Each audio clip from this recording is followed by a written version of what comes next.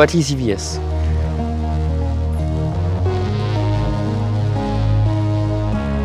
EVS operation consists in using the EVS system to see better than in natural vision. It's a combination of cockpit vision and published instrument approach procedure. From an operational standpoint, EVS allows the pilot to operate beyond minima and adds credit to most of 3D instrument approaches such as LPV. Although EVS is an onboard solution, it's a low-vis operation, and as such, the aerodrome needs to be suitable for that use. If you could confirm the latest RVR again. EL2 was based on an effective coordination between the ANSP, the airport operator, and the National Aviation Authority to declare Antwerp and Le Bourget as the first aerodrome suitable for the EVS operation.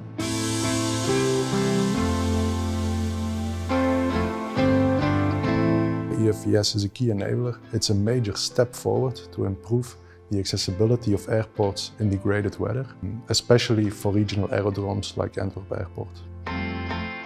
Radiation fog is the most common type of fog we experience here in Antwerp. In Antwerp, we experience between 50 and 20 days a year an intense fog, usually early in the morning, causing delays and diversions. A few crucial and critical things need to be checked beforehand.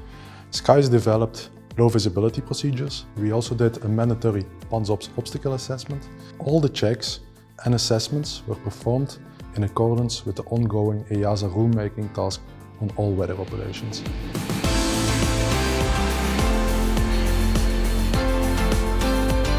The experimental aerodrome approval process in this project showed that there is no need of any additional ground equipment.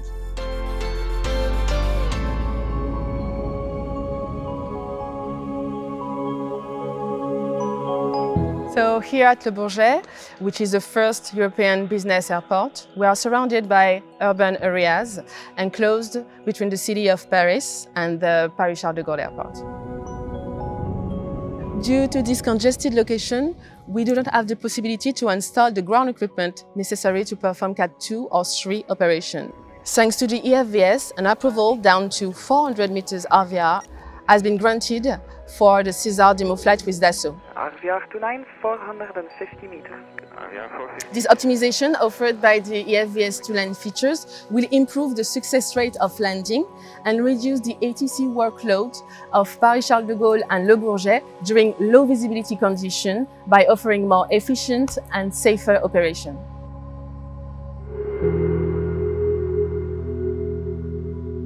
EVS operational credit in use with the 3D approach has allowed us to land with RVR of 500 meters instead of the usual 750 meters required for operators without an EVS. These demos not only confirmed the improved operational flexibility, but also the improved safety aspect. It would be nice to have that EVS capability published on the charts. At least the crew will know whether or not the airport can handle it. The European PBN regulation will support a dense network of 1,000 aerodromes in Europe before 2024, and thanks to EVS, this dense network will unlock the capacity of secondary aerodromes under degraded weather conditions.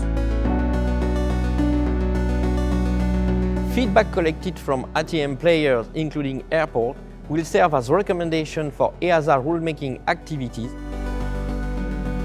Now we are already looking forward to the EASA regulation, the publication, that will allow us to upgrade our airport certificate. And to assist other ANSPs and airports in implementing EVS operations, SKYS has developed a Getting Started with EVS manual, and we expect this new regulation to be published by 2022. The ANSP, the airport operator, the aircraft manufacturer, the air user, the National Aviation Authority worked as a whole consortium in the perspective of large deployment of the EVS operation in Europe. These results would not have been possible without an organization like SESAR with its unique, very large demo framework.